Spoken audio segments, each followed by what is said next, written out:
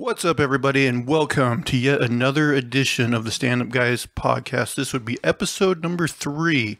Once again, I am your host, the incomparable one, Zach Jones, alongside my sibling from the same ding-ding, Lester Jones. Man, I'm sad. I know you sat around thinking of that for a long time. You're like, I'm finally ready for episode 3. But yeah, I'm Lester Jones, ready to go. And rounding out the panel, he'll eat that ass, AJ Singh. Yeah, okay. This is AJ, good to be here, and apparently I'll eat that ass. I mean, look, hosting isn't easy. You gotta come up with some way of introducing people, and I just thought you look like a guy that would eat that ass. So everyone needs a motto. Cleaning up that beard might be an issue. I'm gonna grow this sucker out. Let's see what happens. Be dreadlocks.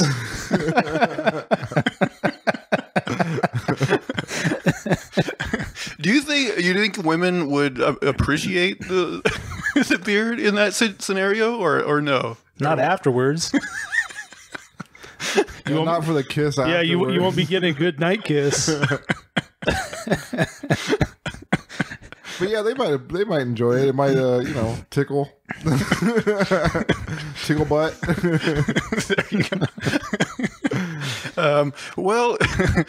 So after last week's Depression Fest, for any of you that listen, trying to make funny of 2020, that didn't go as well as we'd like to. So we thought for this week we'd travel back to a better time. Maybe, which is the last decade, the 10's, I guess is what they would call it. It sounds weird. The 20s, 30s sounds fine, but calling a decade the 10's to me sounds weird. I don't know why. But anyway, we decided to do our first list episode, counting down our top 10 movies of the past decade. Now, most people, probably did this at the end of last year, but you know what? We didn't have a show then, so fuck you. That's why. And plus, let's be honest, there's not a lot of new movies coming out now, so why not count these down? All right, so you guys, first of all, before we get going, any good stories from the week? Anything you guys want to share before we get going on this? I got nothing. I've just been working. All right. Usually get some stories, but nothing serious. So I figure what we'll do is... I do have a story. Oh, sorry. all right. I was at Chipotle last night, and this is how all good stories start. yeah, no, the guy behind me in line, he was some sort of psychopath. Like, he called they were a little slow, it took a little while to get the food. But he called the manager over, and he was like, you need to get in line and help these people. And the manager was like, yeah, sure, okay, I'll help. And, that was fine and all. But the guy just kept cussing at the manager the whole time he was making the food. He was like, MF this, MF that. I'm going to make sure you do. I was like, God, this guy is out of control. At this point, he needed to be kicked out of the restaurant. But the manager was like, okay. And he just made the food. And the whole time, the guy was just on a power trip. And it just made everything so awkward for me. Yeah, you're right in the middle of it. They'd kick people out, and it'd be like, he'd be begging to get back in. It's like, no, I'm sorry. I know that customer is always right bullshit, like, is awful sometimes. Where, like, why do people put up with, like, so much stuff? No, you're definitely better off without some customers. Yes, definitely. The other customers don't want them around. You don't want them around. Yeah. Yeah, just cut them loose. All right. So yeah, I figure what we'll do is we'll kind of, go around the room starting at number 10. And, if somebody mentions maybe a movie that you have further up on your list, you can either, chime in then or save it for when it comes up on your list, whatever you prefer. And then at the end, we'll probably also kind of throw in some of our honorable mentions that didn't quite make our list. All right, so let's start out. AJ, you want to go first with your number 10 pick? Yes. All right. At number 10, I have Snowpiercer. Oh, okay. A movie that I feel like captures what society is like a lot of the time. So, I mean, there's people in the back who are the grunts. They're living a very mediocre life. I mean, worse than mediocre in this movie. Eating what are cockroach bars or something for food and fighting to survive. So working their way forward. So if you've seen the movie, spoiler alert, for people who haven't, the movie is about the people in the back of the train in an ice age, basically, and this train is their only means of survival. And they're in the back of the train. They're fighting to move to the front of the train, to get to the very front where the engine is. And they're trying to basically change their world. They're trying to establish themselves as a higher class citizens, be able to eat and live better lives. And it just shows you how these different classes live throughout the train, and it's an allegory for how society is, like from the bottom to the top. And I just like that movie a lot, and I like Chris Evans a lot. He's a good actor. So yeah, number 10, Snowpiercer. Yeah, I did see that movie. Have you seen it? Yeah, I saw it. I thought it was pretty good. Yeah, I liked it okay. I remember thinking like the train at some point. I'm like, how long is this train, and does this make sense? But it's a long road to the top. It is a 2-hour-long train. I saw another movie on Netflix. I want to say it was called The Hole, but it was basically a hole with all these levels, and it's kind of similar. It's like there's people on the bottom and the top, and kind of all this layer, and that was pretty good too. But yeah, I thought that was pretty good. Snowpiercer, by the way, based on a comic, couple graphic novels. I've read them. I don't think they're that good, but just throwing that out there. Nerd. Somebody reads. Yep. Yeah. As long as there's a lot of pictures, somebody will read. All right. So Snowpiercer. What about your number 10? So my number 10, I'm going with The Shape of Water, and I'm not sure it was maybe the best movie, but I really like Guillermo. Yeah. He does some great stuff. I love kind of the fairy tale stories, and I just thought it had a lot of good visuals, and it was still a lot of fun. Yeah, I remember being very excited to see Shape of Water because it's definitely a movie that's up my alley. I got to say, overall, I just like the movie. I don't love it. And I think the thing that disappoints me, I think there's a couple changes that could have been made that would have made me love it. I mean, I think the first problem is, it's essentially a love story. This woman, falls in love with this monster. But I don't think they gave them enough time together to the point where when spoilers alert, she finally is breaking him out of the facility. I'm like, I don't necessarily buy that she's in love with him enough to do this. So I kind of wish they would have gave that more time to develop. And then also, the other thing I don't necessarily like, and this is going to make me sound prudish, but I think about 99% of nudity and sex in movies is gratuitous, meaning that it's not really there to further the plot. It's just there to kind of titillate the audience. And like when you're a teenager, like movies like that are great. It's still great. Well, my thing is, as an adult, I've been told that there's an area of the internet that kind of has that covered. Yeah, I watch movies strictly with sex scenes. and so my thought, for example, the movie starts off with the main actress, and she's really good. I don't remember. I'm blanking on her name, but she's basically like jilling off in a bathtub, and it's basically just to show that she's lonely. And I'm like, yeah, you could do it that way, but you could just as much have her look longingly at this couple that's in love or something that doesn't make the actress do something that uncomfortable. It's my thought. I mean, if I was a director, I'd do it just because. I know somewhere out there'd be parents and the kids sitting together, and then it'd just be really uncomfortable. And I think that's pretty funny. You think a lot of people brought their kids to that movie? Well, maybe. I don't know. I don't know. I don't know if it's super far out there. I probably wouldn't have been right off the bat, this isn't a kid's movie, but if it's rated R, that's different. But And the other thing is, the bad guy in the movie. And God, why am I blanking on everyone's name? Yeah. But he, and he's actually going to be in one of my movies too. But they have him have this also gratuitous sex scene with his wife. But basically, the whole point of it is to make him like really hammer home that he's a scumbag. But we already knew it before that scene. And so I'm like, again, it doesn't seem like it was a necessary scene, but you know, whatever. I think one of my favorite parts is when he breaks his fingers off because they're rotten. And like, I've been waiting for him to do it for so long, and it was so much like just build up. Like I was like, oh, just rip the damn things off, you know? Yeah, I need to watch that movie again. I'd watch that again, yeah. Yeah. All right. Anything else to note on that one? No, that's good. All right. So my number 10, and this was a movie I was actually surprised that I liked it as much as I did, simply because it's kind of a combination of two genres of movies that I don't really like on their own, which is number one, war movies, which I don't really care for, and number two, the horror genre, which for the most part I'm not a big fan of, but Overlord. Released, it says here, November 9th, 2018.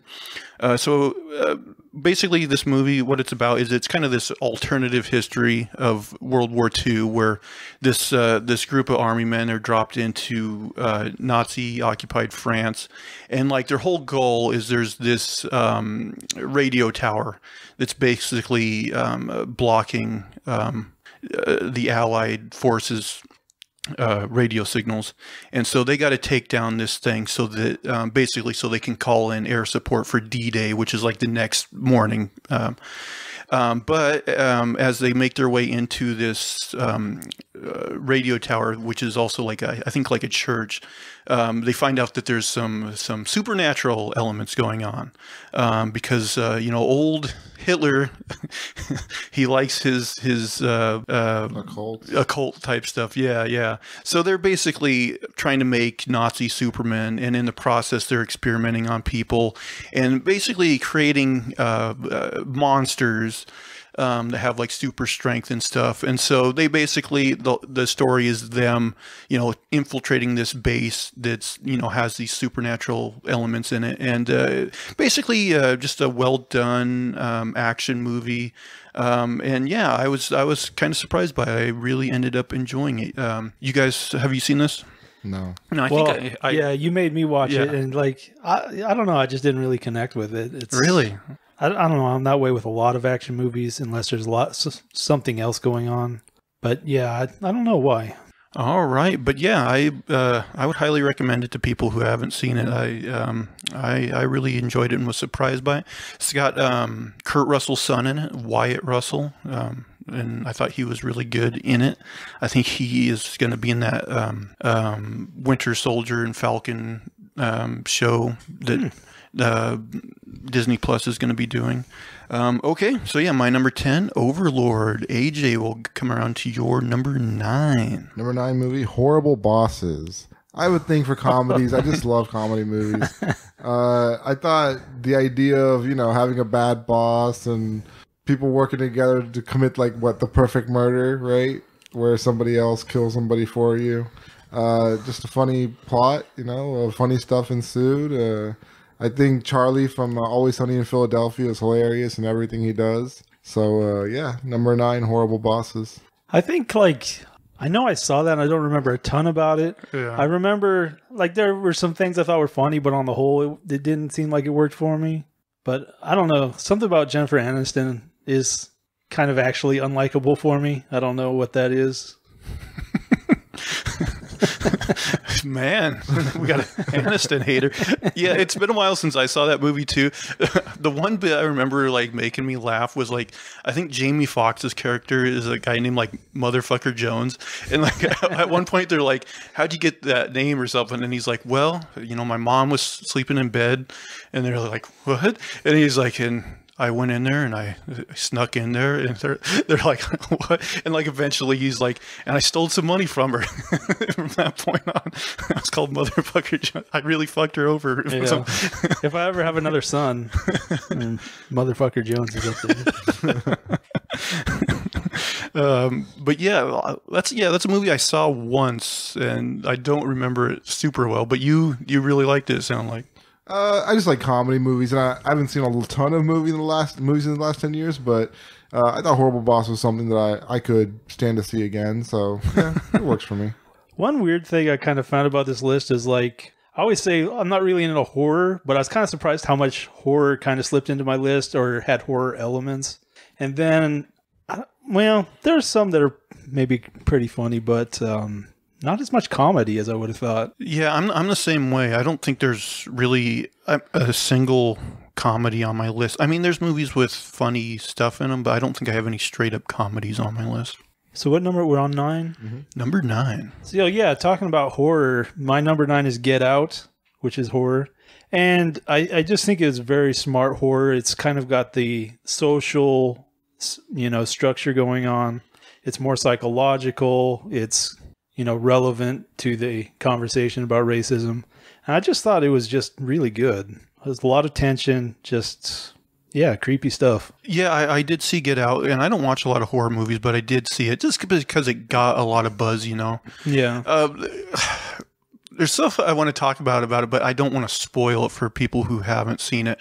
I will say just one thing that annoyed me about it is there's a scene in the movie where it kind of reveals something, and it's kind of something that I suspected before they revealed it.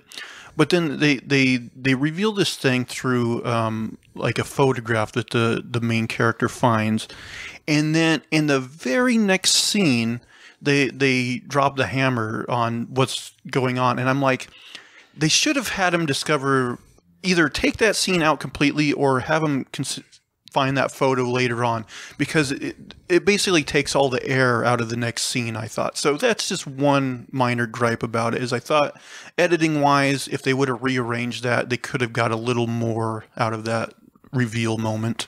Yeah, I've never seen Get Out, but I've heard about it. I've heard. Yeah, you should check it out. It's pretty good. I need to watch it. Yeah, as far as horror movies go, it's good, and like it's one of those like topical horror movies, Yeah. All right. Anything else about Get Out? All right. So my number 9 movie, and I kind of struggled with if I wanted to put this on the list simply because it's a very new movie. It only came out last year, and I've actually only seen it twice, once in theaters and once at home. And I know you're not a big fan of it simply because I saw it with you, but I think you're wrong. But unlike you, I like a good whodunit, and so what I'm talking about is, of course, Knives Out. Came out last November, and yeah, I think it's a really well written and well crafted movie. I like that it kind of takes a you find out very soon in the movie that it's not your typical whodunit kind of formula. And I also just really like, Daniel Craig's character in the movie, which luckily I think they said that they might do another movie with his character, as this kind of Southern detective, and put him in a different movie, which I would be all for, because I really did enjoy this movie. I think it's, like I said, very well written, great ensemble cast with Daniel Craig and Ana de Armas and a lot of different people. AJ, have you seen this one yet? No, I haven't seen it yet. Man, I do plan on seeing it. You should see. I think it's on Amazon Prime right now. But yeah, I really liked it. Now I know you didn't, but you don't like really mystery or whodunit to begin with. Yeah, I didn't necessarily hate it, but the mystery genre in general, I'm not a huge fan of. It's one of the things where the plot has to fit together, and this one fits together very well. It's a million little pieces. They fit together like clockwork. It runs. It all seems to work pretty well. It's just doesn't do a lot for me. That's all. Wow. Yeah, I really like the whodunit, genre. To me, if they would put out one of these Agatha Christie type mystery stories every year, I would be happy. I don't think we get enough movies like this. I would like to see more. But yeah, great movie. My number 9, Knives Out. So now we'll go to AJ. You're number 8. Number 8, I have actually Wood Lester on board with the horror genre, Cabin in the Woods. Oh, okay. Yeah, I just thought it was amazing. I was expecting one thing when I went to the movie. I thought it'd just be a regular horror movie. Yeah, it's very different. Yeah, it's very, it escalates very quickly. And I was pleasantly surprised to see something different like that, where they take a movie that you think is going to be just one way, and they completely transform it and make it into something else. Yeah, that definitely right angles on that one. Yeah. Yeah, I've seen this movie as well, simply because, and I watched it, and I already kind of knew about it before I watched it, so it would have been nice to have that more of a surprise element, I guess. But yeah, I like it for someone who doesn't watch a lot of things in the horror genre. That is another one I watched, just kind of the buzz around it. So are we moving on? Well, I was gonna say, does that have Hemsworth in it? Yeah, I think Chris or Lee. I'm not sure. Yeah. Like, I think that was like one of his like first kind of big roles or something like that. I'm not 100% sure. Yeah, the guy that plays Thor. I don't remember Chris Hemsworth. Yeah. But yeah, Cabin in the Woods, definitely a unique turn. Yeah, that didn't pop into my head, but that's another one I did like that. It's definitely got some Lovecraftian stuff going. And no, it's good. All right. Man, I'm going for another horror. Number 8, Hereditary. I don't know if either of you have seen that. I did. But again, really creepy. Again, it starts out very psychological, family in torment, a lot of, problems in the family that morphs into this supernatural horror. And it creeped me out. It stayed in my brain for a couple days. Yeah, I will say it's definitely well crafted. I think Toni Collette gives a really good performance. Yeah, she's really good. Yeah, very good. It's it's one of those things that where it got to the end and you kind of see what the kind of enemy or I guess antagonist of the movie is, and what that I kind of thought was underwhelming, I guess. But still, it's a movie that if you're interested in horror at all, I would say yes, definitely do. Definitely some creepy stuff in it, and some really solid performances. All right, anything else on that? All right, good. So my next movie came out in 2014, and I think this is actually the only movie on my list that I didn't see in theaters. I discovered this later on, as well as, and this is actually a sequel. This is The Raid 2. Now, the reason I think the Raid movies have the best fight choreography of just about anything. Now, to be fair, I haven't gone back and watched the Bruce Lee movies from the 70s or anything like this, but the Raid movies I think are so much fun. And I think there is enough. Now, the first movie, I think it's called The Raid Redemption, is a very simple story. And in fact, it's I don't know if you guys have seen the Dredd movie, the Judge Dredd movie from... the new one? The newer one. Oh, I'd rather watch the older one. What a pile of crap. No, you wouldn't. Yeah, but I would. But that movie borrows heavily from the first Raid movie, which is basically there's this mafia guy holed up in this building, and these group of cops go in and kind of level by level have to go up and fight all these guys, and then the Raid 2 picks up after that movie. And the lead character is now an undercover cop. But you got to watch this movie for the fights alone. There is some insane fights in there. There's this woman who fights people with hammers. She just beats the shit out of people with hammers. There's another guy that beats people with a baseball and baseball bat. And there's this one popular fight in the movie that takes place in a kitchen. And it's so insane. You just watch this and you're like, how long did it take them to shoot this? It's so crazy. And it's one of those things where I wish there was, one Batman fight in a Batman movie that was anything close to the fights in this movie. It's so entertaining. It's so well done. And it's not, even though you go for the action, I think there is enough of the story outside the action to make you care about the characters and draw you in. And so yeah, either of you guys, have you seen this movie? No. I have not seen that, and it hasn't even been on my radar. I had no idea what you're even talking about.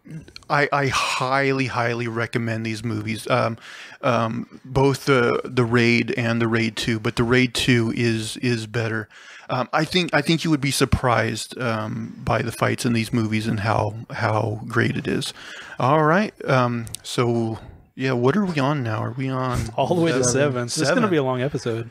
Well, that's good. That's good. All right, AJ, you're number 7. Another comedy for me. I suffer from depression, and comedy movies really cheer me up. They really bring light into my life. I think they depress me even more. But well, number 7 for me is Spy with Melissa McCarthy. Oh, there was some funny stuff in there. Yeah. I love the cat stuff. Yeah, the cat lady. Oh my gosh. So Melissa McCarthy starts out, she's an agent who is basically in the ear of Jude Law, who's like a super agent, who's a like James Bond type character. And something happens and she has to enter the field, and she gets the portrayal of being like a cat lady who's very quiet and subdued, but she's actually a really loud personality in the movie, and she does a lot of crazy stuff, and it's just hilarity ensues. So great movie. I loved it. And at one point, one lady calls another lady an asthmatic big bird, and I thought that was just the funniest thing I ever heard. I feel like she's somebody who could pop out at your like family reunion and be like, "That's our crazy auntie." Yeah. I saw Spy, and I don't remember like a ton of like the actual like jokes and things, but I do remember liking it, and I do remember like thinking it was definitely that Paul Feig's guy's like best movie by far. I was like, that is one that surprised me, where I'm like, hey, I wasn't expecting much from this movie, but it's actually pretty damn funny. Right? Yeah. So yeah. What do I got here? Number 7. Number 7, I'm going with Mad Max Fury Road. Just thought it was solid. I love the visual stuff. A lot of times with the action movies, I get kind of bored. I feel like there's too much action. They just don't work. But that one definitely, great story. Just a lot of fun stuff. A lot of fun visuals. A lot just crazy. Just really liked it. Yeah, I absolutely love Mad Max Fury Road. And I still, to this day, have not seen any of the original Mad Max movies. Yeah, I've seen them. Have you? Do you like those? Yeah, they're still fun. I think the second one works the best, probably. But yeah, no, they're worth a watch. The Mad Max Fury Road, that is one of those movies I watch it and I'm like, I don't know how they pulled some of this stuff off without killing like 19 people. Well, yeah, because like so much of it's practical. If you watch the stunt like footage, yeah, it's crazy. Yeah, you got those like guys they call polecats or whatever that are on those like poles. Yeah, like, these have to be like circus performers. It's crazy. So crazy. Just watching it, I'm like, I don't know how they did this stuff. It's crazy. Have you guys ever heard that, like the backstory on that movie? They say that like Charlize Theron and Tom Hardy really like did not get along on that movie. Oh, like they really like. I really love Tom Hardy, but he does strike me as someone who probably has some ego. That could be. Like he's one of my favorite actors. He's great in almost everything he's in, and he so does some of the best voice work out there. And Charlize Theron, man, she's awesome too. Yeah, she's on it. Pretty much everything she's in. She's still great. Gorgeous too, man. Oh yeah. How old is she? She's probably like 50. Yeah, somewhere in there. Yeah, or at least close to it. She is gorgeous. Yeah. The difference, I think, what was the first movie was about gas, right? Like oil. Was that the commodity? Well, they do have a shortage of gas, and that's part of the fight. But above that, even is water, and like the one guy controls all the water. Yeah, so, Immortan Joe. Man, and they really like know how to ugly people up on that movie, man. Yeah. Like, and that guy with like the gout in his leg or whatever, with that big old swelled up foot. I love when they got the huge ladies milking them. That's so like fucked up. Like, what the heck is this? And that talks just about the crazy visual stuff, but I love that stuff. Yeah. It's a great movie. I will also say, like, the score for the movie is pretty good too. There's a track I downloaded called "Brothers in Arms" from the Mad Max Fury Road soundtrack, and I've listened to that thing so many times. It's awesome. So musically, just highly recommend that as well. Yeah, great movie. Great movie. All right. Anything else for right now? I think I'm good there. All right. So my next pick is going to piss some people off out there. I'm ready. Well, maybe not you guys, because I think much like you guys, I'm not like I'm a very casual Star Wars fan. Like the original trilogy, I've probably seen those movies, I would say less than 5 times. And I know, AJ, you were saying yesterday you've never watched them. Yeah, that's probably going to get more hate than anything you're going to say. That's true. But because I'm such a casual Star Wars fan, I have no problem saying that my favorite Star Wars movie, and my next pick for this list, is Star Wars Episode 7, The Force Awakens. Now, I will say this movie, a lot of people knock it because they say it's basically a retelling of Star Wars Episode 4, A New Hope. And I kind of totally agree with that. But I think it's a better telling of that story. And I think it's got the actors are better. You know, nothing against Mark Hamill. I think over the years he's became a better actor, but he was very new, you know, in the original Star Wars and not a great actor. And I just really like, I had low expectations going into the movie just because I wasn't a big Star Wars fan. And I left going, you know what? This was a ton of fun, and I can't wait to see the next one, which ended up not panning out very well. But this movie, I love it. I have a ball every time I watch it. Is that the one where they introduced Rey for the first time? Yes. Oh, okay. Yeah, I like that movie too, actually. Yeah. Mm-hmm. Yeah, it seems like I liked it. I agree with the recycling of plots, and it's something I'm not really fond of. It's something you see, like Spielberg has done a lot. Like, you know, you see it in some of the Indiana Jones where he recycles plot points, or I'm blanking now. I know I've spoken about this in other things. Back to the Future, I think it actually works in, but at the same time, you get a lot of that repetition. But personally, I would prefer a fresh story in that regard. You know, it's crazy that you say that, because I just heard a story the other day.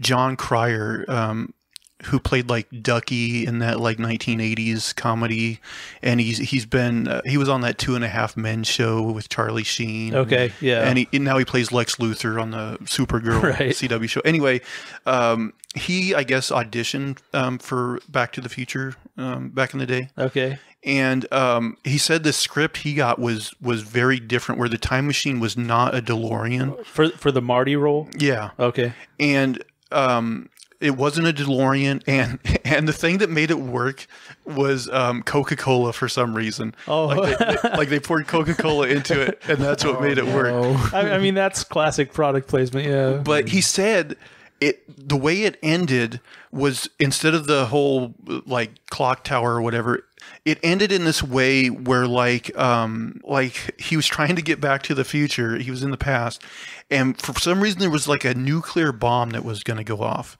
but the time machine wasn't gonna go off in time to save him. So what did he do? He climbed into a friggin' refrigerator. And you know where this is going.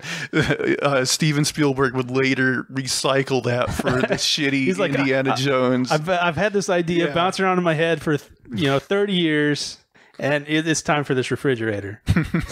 Yeah, basically. And then everyone hates. He's like, maybe we would have played better in the 80s. But yeah, as far as Star Wars Episode 7, Force Awakens, I still really enjoy watching that movie. I think it's I thought about throwing a Star Wars in there, and I didn't do it. But I think even more than those movies, the HBO with the Baby Yoda thing. That's Disney Plus. Oh, Disney Plus. What'd I say? HBO, yeah. But it was just a great story. It's a reluctant dad story, I think. And I don't know. It resonated. I had a lot of fun with that. I still want to see The Mandalorian. I haven't watched it yet because I'm just waiting for some more stuff to stack up on Disney Plus before I get it. Like I'll probably wait till I get one of those like Disney Marvel shows on there, and then I'll Get it for a month. Yeah, get it for a month and kind of go through all the stuff I want to see on it. That's what I'm doing with HBO Max now. I just subscribed to that, and we're going through like Watchmen and stuff like that. So, all right. So let's see, what number are we up to now? I think 6. Yeah, I'm moving on to 6. All right, AJ, you're number 6. All right. At 6, I have Kingsman: The Secret Service. Okay. So, a story about a young kid who, I guess, drops out of military school, gets in trouble, and his father, a long time ago, was in the service for I think, the Kingsmen, and he reaches out to them for help in his trying times, and he actually gets a chance to join them, gets to try out, and he helps fight evil and try to save the world. So it's a fun story. It's pretty lighthearted. The villain is kind of a comedic character. So I mean it falls in line with like a movie about spies and assassins or whatever they are, and just the comedy that goes with it. Yeah, I also saw this movie. I actually saw this movie in theaters, and this one also based on a comic book, although I didn't read the comic until afterwards. A comic book by Mark Miller. It's one of those movies I wanted to like it more than I did. I think there's a couple scenes I really like. Like they have this whole like big church fight to Lynyrd Skynyrd, and it's really well choreographed and a lot of fun.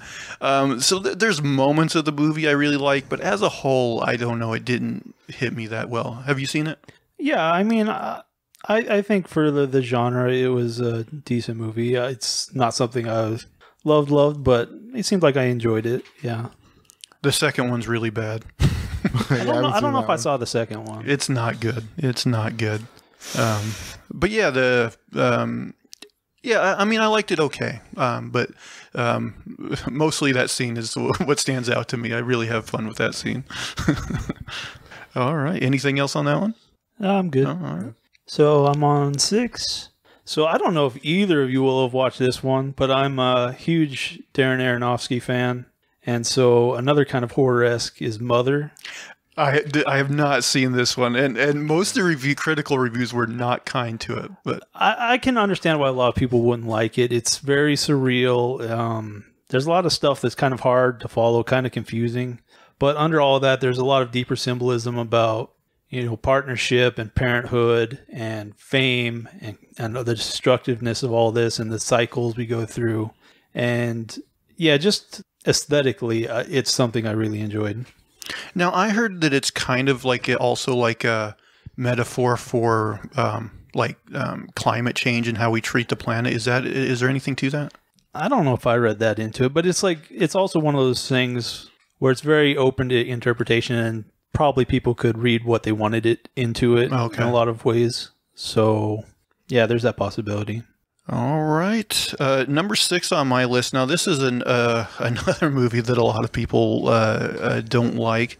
And it's my first superhero movie, actually, on this list. And I will say, as same as a lot of people, I would say the DC movies this past decade have not been the best, but I really like 2013's Man of Steel, kind of their first entry into their attempt at a shared universe. And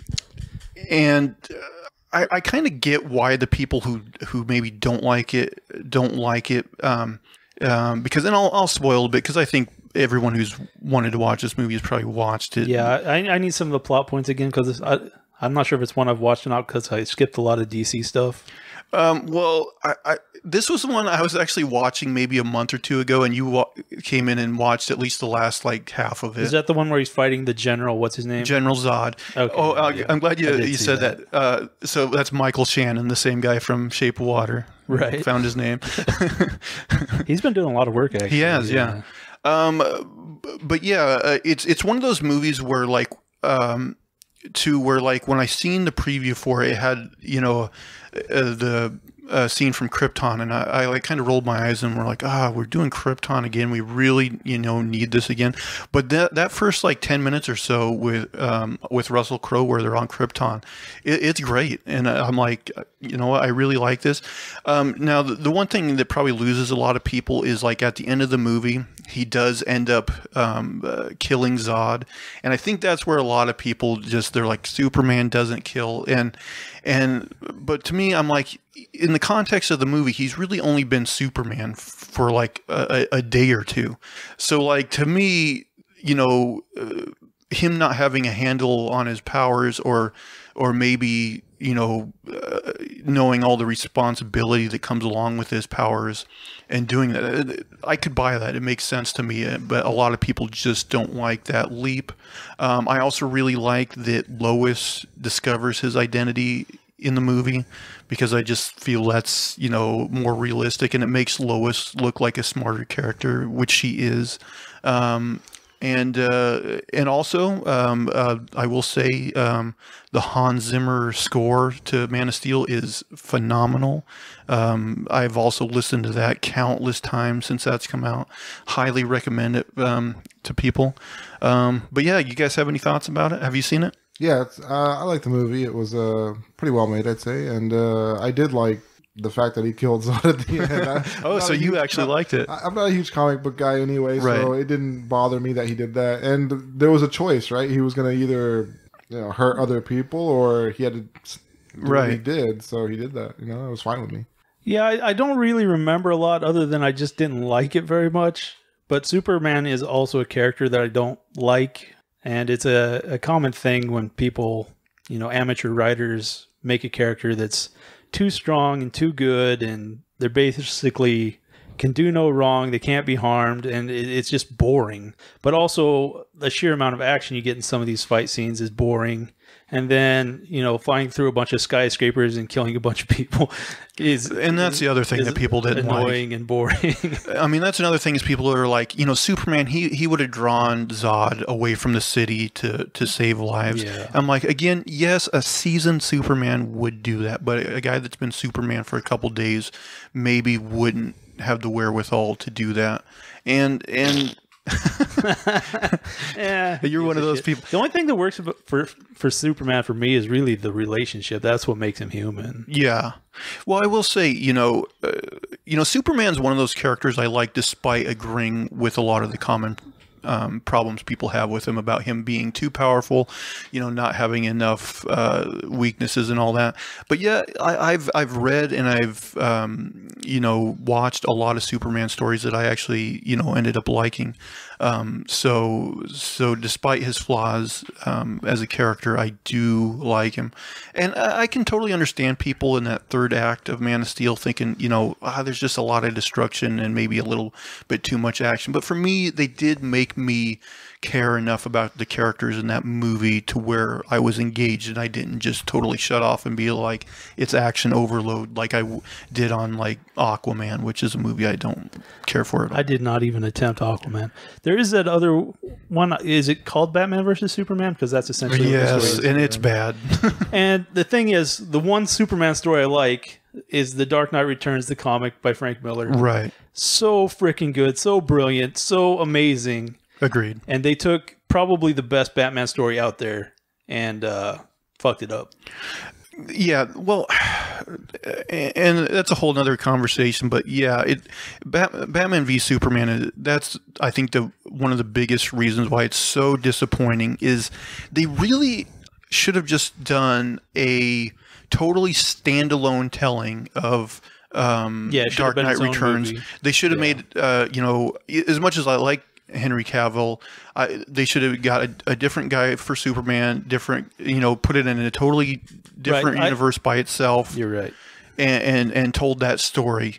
The thing about Batman v Superman, and a lot of people have a problem with Ben Affleck as Batman. I think he actually did a good job as Batman. It's just that is not the version of Batman you want in a mainline shared universe Batman story. You don't want a Batman that's okay with killing people essentially and kind of wanton destruction like he is in that movie. It's just I don't know who they got Marvel has a guy named Kevin Feige that's kind of at the center of all their movies, and he really goes. He's kind of the key to what makes that universe feel cohesive and kind of work. And I don't think DC has someone. Yeah, they definitely have some internal problem that's not working. Yeah, and I don't know what it is, but something's not working. Yeah, I think, and DC's in a weird spot because they've been doing movies that are, carry over some of the same characters, but aren't they're more standalone. Like we watched Birds of Prey earlier this year, which again is a movie I didn't really like, that carries over like Margot Robbie from Suicide Squad as Harley Quinn, but it kind of. So it's kind of still in the same universe, I guess, but it does its own thing, and it's not really connected to the other stuff. I think that could have still worked, but it was just garbage. Yeah, it's yet another DC movie. It was just badly written. Yeah, for me with the DC movies, like at least the ones starting with Man of Steel, like Man of Steel is easily my highest pick. Wonder Woman's like an okay. It definitely suffers from the third act is terrible, so it just ends up being okay, and then all the other ones are just varying degrees of trash. It's really disappointing, but it'll come back around. I'm sure DC will start making good superhero movies at some point, and Marvel will probably go on the decline. But yeah, anyway, that was my pick, Man of Steel. So what are we on, number 5? Yeah. Down to 5. All right, AJ. Yeah, and at number 5 I have It Follows. So a horror movie where, essentially a creature follows you everywhere you go until it catches up to you, and then it's game over for you. Because I don't know about you, but I've had these nightmares. Yeah, I've had this. Yeah. Especially after seeing this movie, I was scared for days. I had a nightmare that night, and again, another week or two later, I had the same freaking just horrible something following me fucking nightmare. And that was actually, it's not on my list, but it's in my honorable mentions because that was a good horror movie. Now, this is one I haven't seen, but this is like the kind of like an STD type of thing, right? Yeah. What? Right. There's the thing is, there's an order. So this thing knows, you fuck somebody and then they're number 1, but you're number 2. So after it kills number 1, it'll come back to you. So it's you pass it down the list, but then it kills one, then it goes back down the line. So if you're number 1, if you fuck somebody else, will it go to them? Right. They become number 1. Oh, so you get moved to number 2. So as long as you keep fucking people, you're good. Right. Yeah. You just don't know when that person died or anything. So you don't know when it could possibly start turning around and coming for you. Interesting. And it just walks a straight line to you. So, wherever you are, wherever you went. Yeah, it's just walking straight at you wherever you go. Oh, so it could walk right through the bottom of the ocean. Yeah, 24 hours a day, it's just walking towards you. Now, what if a skyscraper gets in its way? Does it walk around it? Well, they don't parse on that, but yeah, essentially it's got to go around, right? I don't know about the water part either because it didn't enter that pool. Yeah, at the end, well, the thing is, I think they kind of break their rules a little bit. I think they slip a little bit on that, but essentially it's supposed to come, straight for you. Yeah, but yeah, high water. When it knows they're trying to kill it or something, it stops and just kind of waits. Yeah. But no, definitely creepy. Very terrifying movie. All right, your number 5. Number 5, moving into some sci-fi. The thing is, I love sci-fi, and almost all of it's really bad, which kind of breaks my heart. But Ex Machina, very cerebral, very modern take on AI. Just a horror show, creepy, weird characters, just a lot of fun. Yeah, this is a movie I did see, and I liked it okay. Now, I have a question for you. Yeah. And I don't want to spoil anything for people who haven't seen it, but at the very end of the movie, the robot woman, she makes a choice concerning one of the other characters. Yeah. And I'm okay with that choice, and I think a lot of people probably that's what makes them really like the movie. Now, in my head, though, do you think if she would not have made that choice and they left together, do you think that'd be a worse ending? You think so? Yeah. Okay, because in my mind, I kind of thought it would still be an interesting ending, and I thought I maybe would like that more. But I wouldn't, but I tend to like tragic endings more because they're more rare and they have more shock value. So I don't know. That's maybe my personal taste. Okay. And it says more about what the character's been doing this whole time. That's true. What's in her head. That's what she's true. thinking.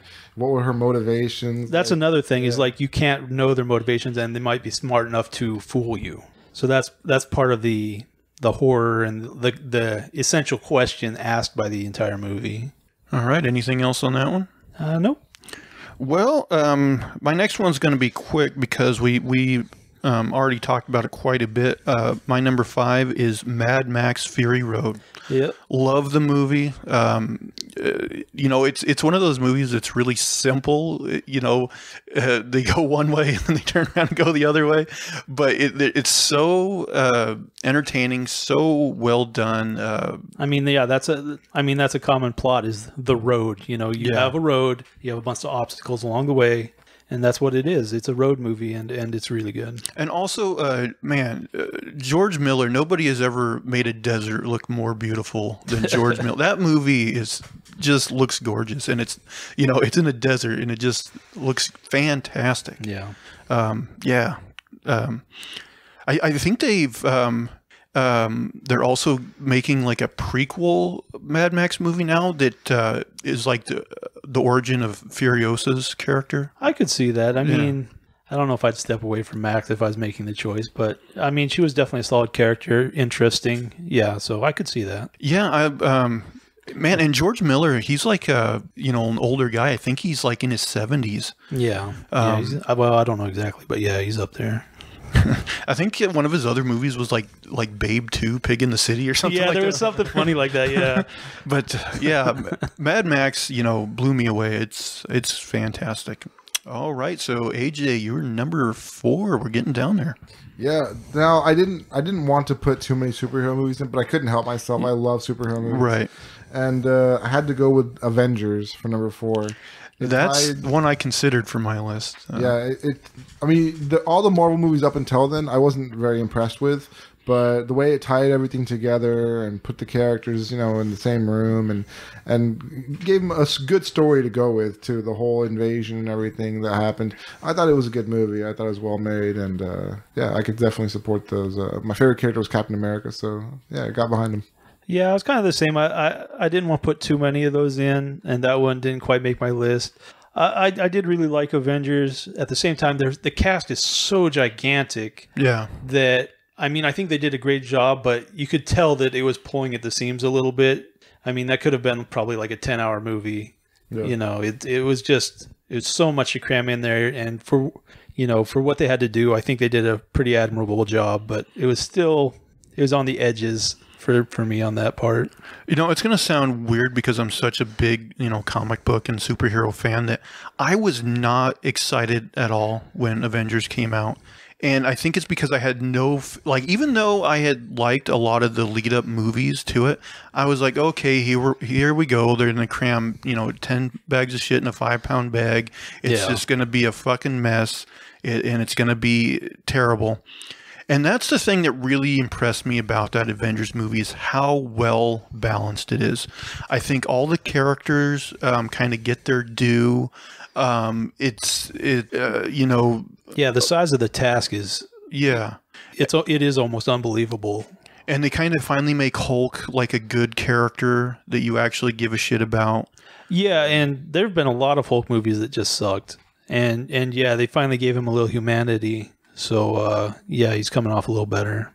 And I was really impressed by that movie and how well balanced it is. And as far as the balance, they really continue that with like Infinity War and those movies where I'm just like, wow, I can't believe they pulled this off. Yeah. Avengers was a pleasant surprise to me. I walked out of that movie being like, wow, they did it. They actually pulled this off and everything, melded together. It was really great. Yeah. Yeah. And you actually, you like the characters, all of them, like Hawkeye even, Black Widow, like those are characters that I thought I wouldn't give a damn about. I but- never liked Hawkeye. I wish he would have fucking went down that cliff, man. Yeah, he is definitely the blandest one. And yeah, I was kind of the same way. Like when he was going through I know they reversed on me a couple times. I was like, here he goes. I was like, it just didn't happen. You know? I know when he was running, I'm just like, no, just let him go. Let him go. Good taking one for the team there, Hawkeye. He's one of the blander characters. Now I will say, a couple of years ago, a guy named Matt Fraction did a run in the comics on Hawkeye and made him a much more like funny and interesting character than he is in these movies. But yeah, still Avengers, yeah, really good. And I kind of like how they repurposed Loki from the Thor movie, making him the villain, and he was really great too. Yeah. Tom Hiddleston, yeah. All right, your number 4. My number 4, another Marvel, Thor Ragnarok. Yeah. Oh, okay. Just a solid entry. Just a lot of fun. Got a little 80s vibe going. And, I mean, good action adventure, good hero story, and just a romp in the park. So Yeah, for me, I think Thor Ragnarok is probably the funniest and most entertaining of the Thor movies.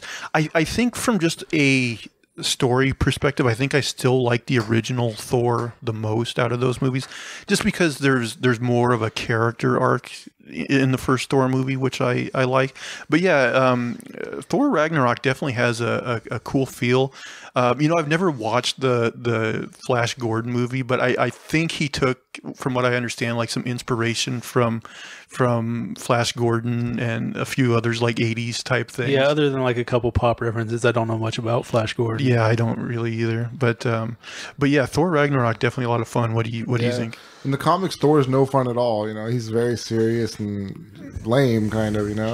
Yeah, he's definitely not my favorite character. He He's has. very powerful. I mean, when you talk about story arcs, he's kind of one of the ones that hasn't had a ton of story arc. I feel like he's still very much a similar character, other than he got fat at one point, right? Well, I mean, the Arc. He got depressed. He got fat. I mean, the first movie, you go from him being a very kind of arrogant guy. He's still kind of arrogant, though. It's toned down, maybe. Yes, but by the end of the first movie, he becomes worthy to wield the hammer, and he kind of, learns his place a little bit. And so that's why I still overall prefer the first movie, just because you get that character arc. No, I like the first one. Yeah. I mean, the second one is definitely one of the blandest movies of the MCU. Yeah, it wasn't the best. Like, not terrible, just bland. It's just, Okay, so my number 4 pick is a movie that came out just a couple years ago, 2018, Bad Times at the El Royale. Now, I know you've seen this because I showed you this movie. Yeah, we watched it, and that was one that wasn't on my radar, but yeah, it's definitely a fun flick. Yeah, so this movie basically is about, there's this hotel, the El Royale, and basically all these characters end up coming to the hotel. They all have kind of their interesting and various reasons, and then, they all kind of intersect on this one crazy night. And this movie is directed by a guy named Drew Goddard. And one of the things that kind of annoyed me when this movie came out is a lot of the people I saw review it were like, oh, this guy's just doing a bad Quentin Tarantino impression. Or they're like, he's a poor man's Quentin Tarantino. Because the story at points is told not in a non-linear fashion. Like, you'll be with a certain character for a while, and then at points it'll switch to a different character, kind of give you their backstory, and then kind of show you how they intersect with a scene that you already have observed. And they're like, oh, that's Quentin Tarantino's thing. And I'm like, he doesn't own that. And I'm sure there was movies that came before that did that. Like, I think Rashomon is like a famous movie that kind of there are some. I know he did get some for being nonlinear, being kind of one of the front runners at least. But I didn't get a Quentin Tarantino vibe from that movie. I love Quentin Tarantino, and there's only one. So, and great ensemble cast. Jeff Bridges, Cynthia Erivo, who plays the African American woman who's a singer in the movie. John Hamm, Chris Hemsworth.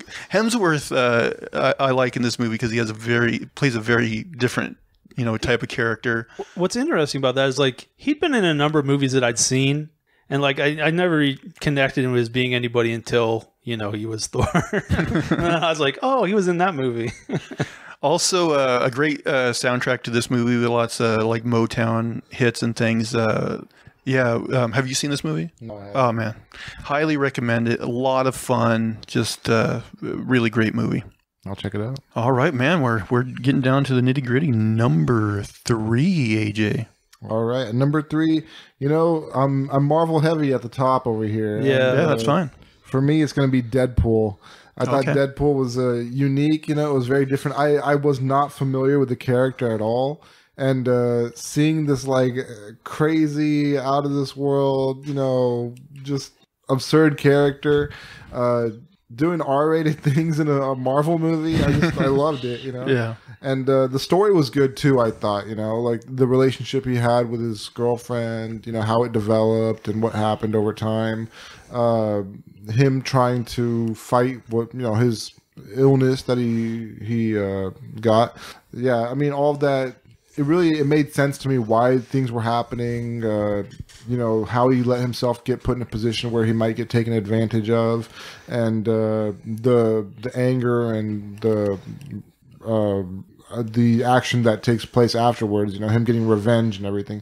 All of that made sense to me. Nothing was too crazy. Nothing was poorly written. So I loved it. Yeah, Deadpool's an interesting one. And the thing is, I don't know if everyone has this, but there's certain actors I just don't like. And he, was it Ryan Reynolds? Ryan Reynolds. He's one of them. And also, on top of that, I was like, he had Green Arrow. That was a bucket of shit. That was Green Lantern. Green Lantern. Oh, yeah, God. Green Arrow is the other guy. Terrible. But yeah, and I was like, Deadpool then you before, move into too. another one. But there was some stuff in Deadpool that was funny, I thought. I laughed a lot when he got shot like right up the anus. yeah. Oof. Yeah. Deadpool is one of those movies I went in again with kind of low expectations, and I was pleasantly surprised. It really is a lot of funny moments. Good action. Like you said, it kind of makes sense from point A to point B. Good character. And Ryan Reynolds also one of those guys. Like I think he seems like a very nice guy. Like everything I've ever heard about the guy, he's supposed to be like a really nice guy. But yeah, most of the stuff he's been in doesn't really do it for me. But yeah, I think for Deadpool, he's perfect, and I think he really works in that role. I really like it. All right, number 3 for me, going back to Aronofsky, is Black Swan. Oh, okay. I did see that as well. Yeah, just he really focuses on the obsessive personalities. People who are just completely obsessed with their work or whatever, something like that. And there's a lot of tension, and there's just a lot of kind of weirdness, and there is a little bit of surrealness and madness. Just a lot of fun. I really liked it. Yeah, it's been a while since I saw that movie. I remember thinking like it's good. It's not a movie that I don't think I'd ever revisit.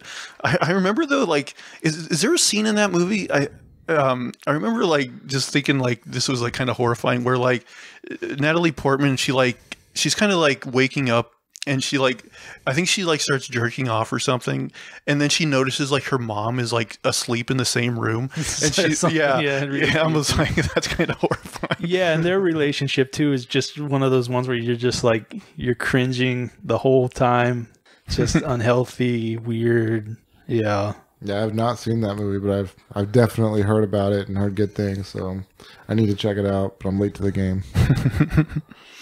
All right. So my number 3, I'm also going to head to the Marvel superhero pool with, I think, if not my favorite Marvel movie, definitely my second favorite. Like it's right up there. Guardians of the Galaxy. Love this movie. Came out in 2014, I believe. And what I loved about this is I had not really read, much Guardians of the Galaxy in the comics before this came out, and the stuff before this movie came out, I would say the characters are not like the characterizations in the movie are better in the comics, and subsequently the comics have become a lot more like the movie counterparts because of that. But this was a movie, I liked it. I didn't know much about it going in, and once again, a movie with great balance. All the characters get their due. You care about all of them. They kind of all go through their arcs.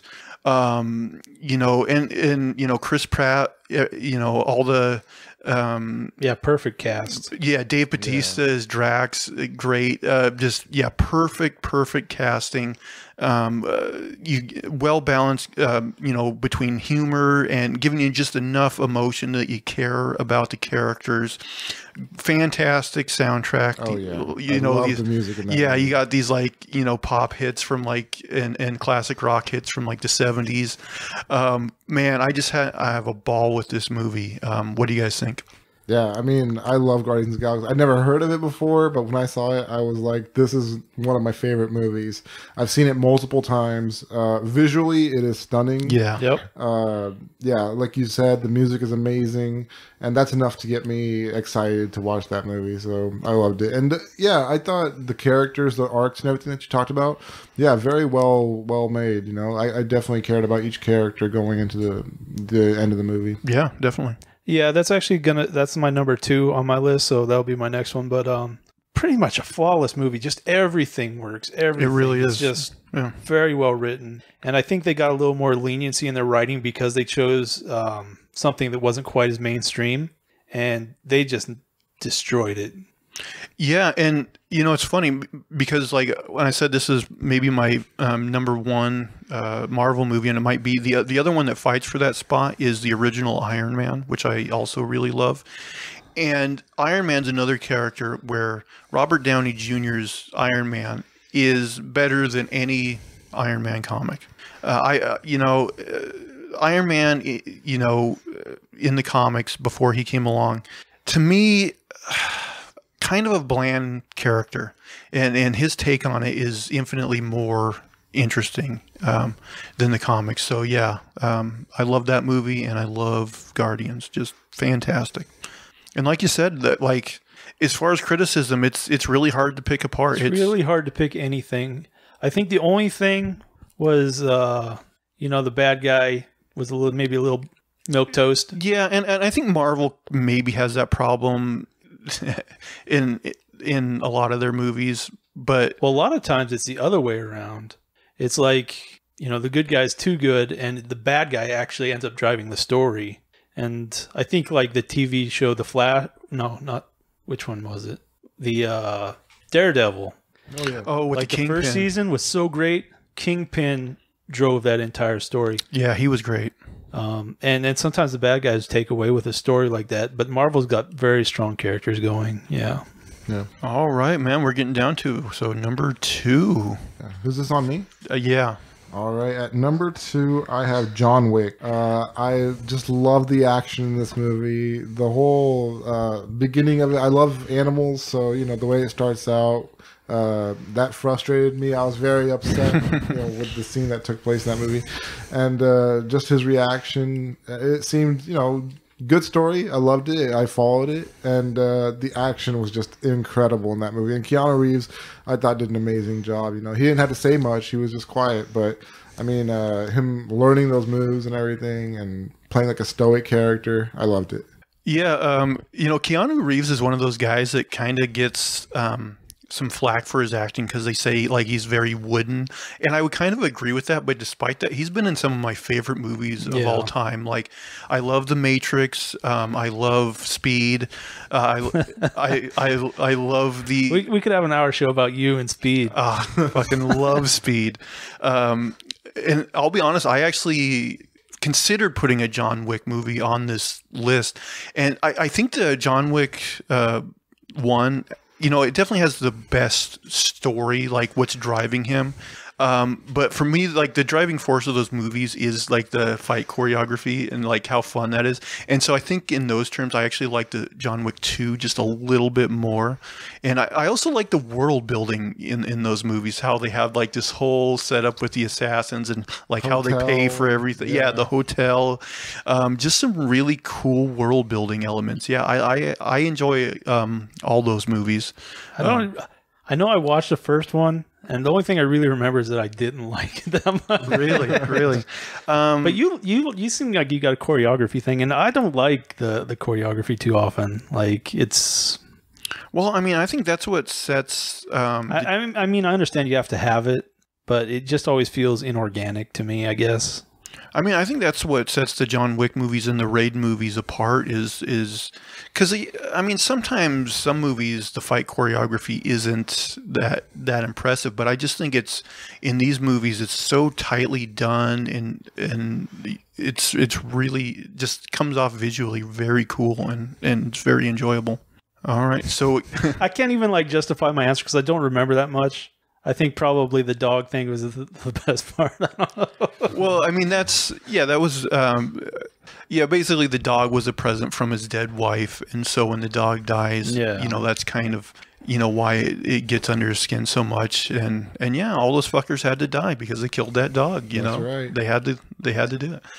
So you said your number 2 was Guardians? My number 2 is Guardians, so that's done. All right. So my second movie, was also a movie I was surprised by how much I loved it. So the movie is Blade Runner 2049. And, the original Blade Runner is a movie that I think I saw part of a really long time ago and kind of fell asleep. But before this movie came out, I was like, I want to finally sit down and watch the original Blade Runner. And for those of you that don't know, there's like 5 cuts of that movie. And the one people say is the best is the final cut. So that's the one I watched. And I'll be honest, I don't really care that much for the original Blade Runner. I think aesthetically it's cool, like this cyberpunk kind of world I think it sets up. The visuals were ahead of their time, and sometimes you'll forgive a movie if it's that much ahead of its time. Yeah. But the story maybe wasn't all there. Yeah, I mean, I think the story of the original has like a nugget of a good idea, but it's never explored in a satisfying way. The movie a lot of times is plotting to the point of being straight up boring. The action that actually takes place in the movie isn't very good, and the thing that should be like kind of the heart of the movie, which is the relationship between Harrison Ford and the replicant, which I'm blanking on the actress's name, but like it's even not that good. Like he comes off as kind of a creepy, like kind of a guy, and just the whole movie, like I think it's overrated, and I think a lot of it comes from, like you were saying, how ahead of its time it was in terms of its aesthetic. But I saw the trailer for Blade Runner 2049, and I really, really liked it. And so I went and saw it, and I was actually blown away by Blade Runner 2049 because I think not only does it look great, but the kind of driving force of the movie, and I don't want to give away anything for people who haven't seen it, but kind of the thing that drives the movie is really, really interesting and really satisfying. And to set it up, because I think a lot of people know this, people who haven't even seen the original Blade Runner, but there's a thing put into the original Blade Runner of like, is Harrison Ford an actual human or is he a replicant himself? Yeah. They kind of put this mystery in, which from what I want to understand, like the original writers of Blade Runner, they didn't have that in the script. It's something Ridley Scott added, and they didn't actually really like that he did that. Like to them, he was just a human. It seems like it was part of the Philip K. Dick. I mean, that's the where the title comes from. Yeah, that's what I was saying. Because isn't it kind of based on "Do Androids Dream of Electric Sheep"? Right. But yeah, I don't know. So maybe the screenwriters wanted to change it from that or something. I don't know. Yeah, it could be. But yeah, they set up that whole thing. What I like about Blade Runner 2049 is they set up a way to kind of continue that mystery as to whether he's human or replicant. But there's still that ambiguity. But whether he is or whether he isn't, it's still very interesting what the ramifications to the world would be, whether he is or isn't, which I really love how they were able to do that. And yeah, the movie just I like a movie with blockbuster type production values that doesn't have you turn off your brain. Like it's a movie that makes you think, and it has spectacular visuals. So yeah, anyone out there who has not seen Blade Runner 2049, even if you have not seen the original Blade Runner, I would highly, highly recommend it. Great film. Well, wow, we're down to it. Yeah. Everyone's number one movie. Mine's already been covered. Guardians of the Galaxy. I put that at number 1. Oh wow, so we all. I had a suspicion that had to be up there. Yeah. Great movie. That's all I got to say. God, it really is. Like, it's fantastic. Yeah. Yeah, it works really well. All really high on our lists. So my number 1, Django Unchanged. I got to go with Tarantino. I kind of thought it would be on your list. Exceptional hero story. You don't see too many period pieces there that aren't exceptionally like serious. And instead of being a victim, he's the hero. And there's just a lot going on. And Tarantino is always great with dialogue and everything. So just an amazing movie. Christoph Waltz was really good in that movie too, right? That's his name? Yeah, he's been coming out a lot more since that movie, like, kind of moved him a little more mainstream, I think, even though he'd done, I think, a fair amount of stuff. Well, I mean, he was in Inglourious Bastards before that, right?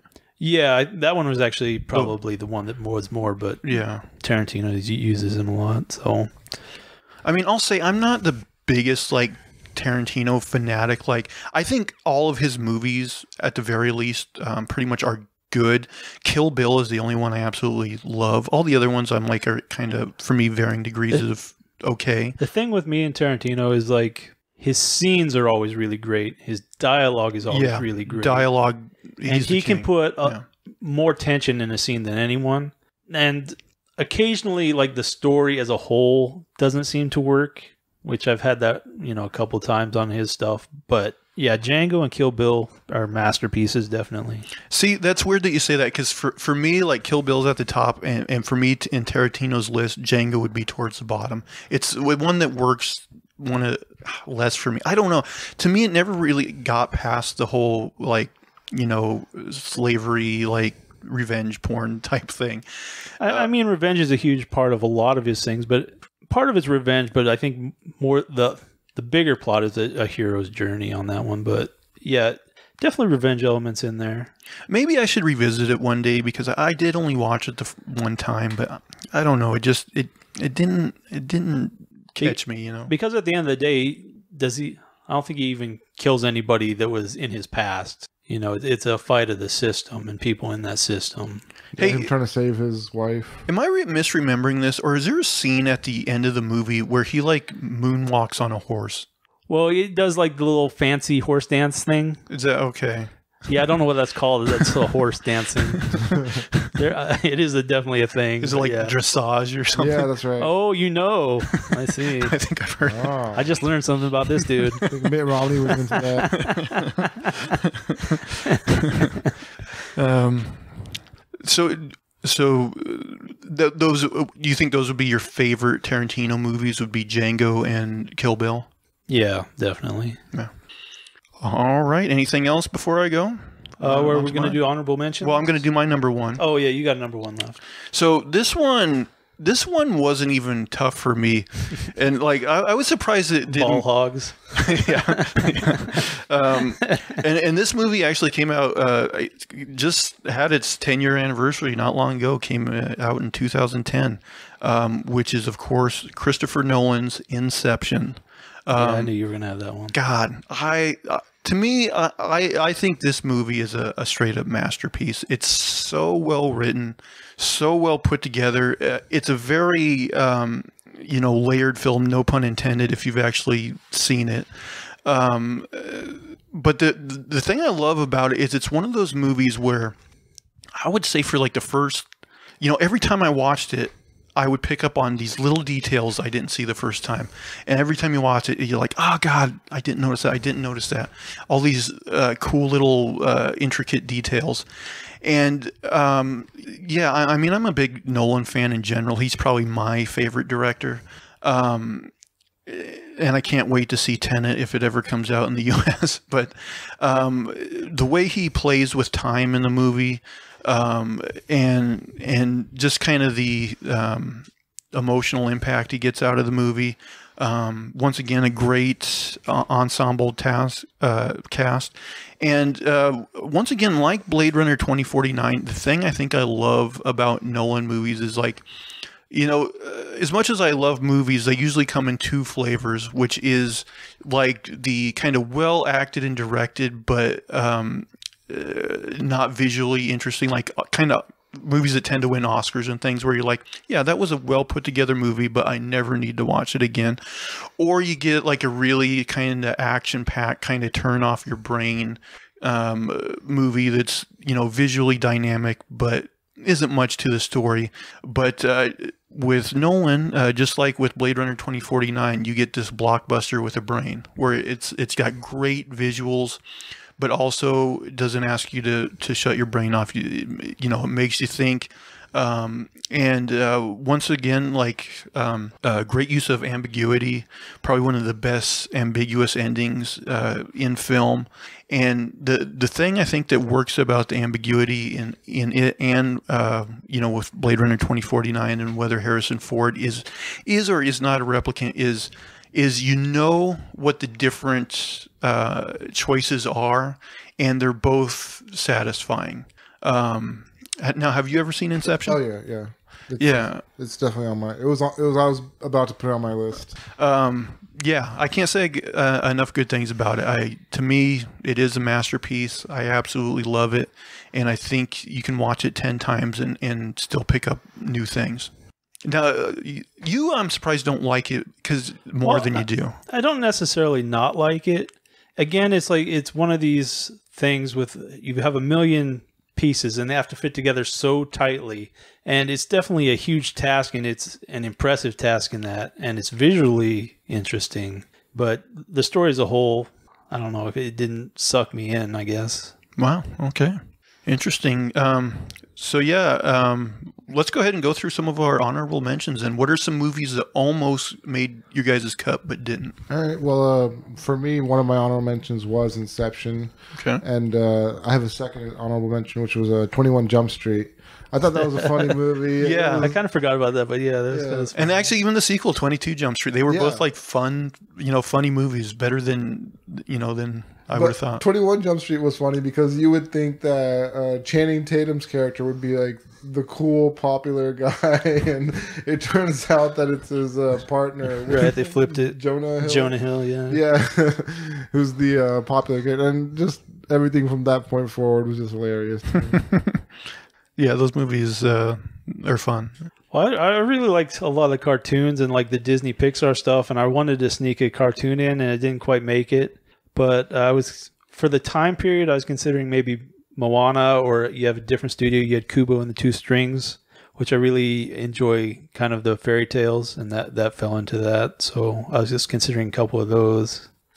Yeah, there was no animated movies that really got close to making the cut, but I do really like Inside Out as far as Pixar movies. I think that's a really great movie with a lot of good kind of emotional stuff in it. Let's see.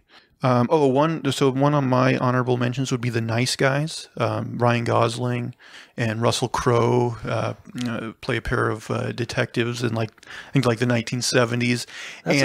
Oh, go ahead. Sorry. Well, it's one of those I just really love. It's one again really greatly written, tightly written movies where like kind of everything comes back and you can kind of pick up on these small details and things, and just really funny, really fun, and kind of a noirish movie. The same director also did a movie called Kiss Kiss Bang Bang with Robert Downey Jr. and Val Kilmer. It's kind of along the same lines. You know, they play kind of detective type characters, and there's this noirish type mystery going on. And I highly recommend both those movies. Very fun movies if you guys have never seen those. That's another one I know I watched, and like there's nothing in my brain. Man, go back and revisit. I remember that the car crash. Yeah. Go back and revisit it. It's fun. Yeah, I've not seen that movie. Oh man, you should. Okay, any other on your list? I'm all clear. Oh. I've got a couple little ones. Go ahead and go through. Like another kid one, like the last Harry Potter barely snuck into 2010. Oh, right. And just as a series, it was really great. And the kids, well, my youngest likes it. My older one, he's still kind of scared about it, I think. But so that was a consideration. And then sci-fi, I was kind of looking for a sci-fi, and I really liked Splice. And it's been a while since I saw that one, but yeah, I didn't see that one. Definitely interesting, scientific morality story. So I had a lot of fun with that one. I think that's about all I got. So and It Follows was also on my possibles. I have just a couple more. This one I actually thought was a 2009 movie, but I looked it up earlier and it was 2010, which was the first Kick-Ass movie. Oh yeah, that's I thought a lot of fun. I really enjoyed that. Also, the first Avengers movie, very close to making my list. Also, Infinity War. Yeah. It's hard to pick. Infinity War and Endgame is basically like one big story. But I think if I had to choose between those two, I would choose Infinity War just because, the ending catches you off guard. Whereas as soon as you see that ending, you're like, well, I know how Endgame is going to end. All of them are going to come back. Yeah. And so, but they do it in a great way and everything. And then, like I was talking about earlier, I kind of flirted with putting a John Wick movie on the list, but ultimately I didn't. But yeah, those are mine. So, yeah, great stuff. Yeah, good session. Had a lot of fun. Do you think we should recap our lists for everybody, or nah? Okay. I think it's drawn out, so I think it's just beating the dead horse. Okay, well, guys, since we've talked last, I think everyone's on Twitter now. So AJ, where can the people find you? I am a name for this too, and that's the number 2. The number 2. This is a number 2 name. Somebody else took a name for this. He didn't have to be like 455. I got lucky. And Lester, where can the people finally find you? I'm at unsolicited SUG. Now, neither one of you guys thought, hey, maybe I'll actually put my name in my handle. Nah. I don't trust people. You can, of course, work doesn't need to find this. This would be like where you get fired 10 years down the line and you're like, motherfucker. And you guys can, of course, find me at Zach Jones Live. ZACH is how you spell my name, the right way. Not like those lame-os that spell it with either a K or just a C. Yeah, I think just the C is the efficient way. Like Zac Efron. No fucking silent H's. You're going to want that H. Yeah, that's what she said. All right. Well, man, this was a fun episode. I hope we do some of these list episodes in the future.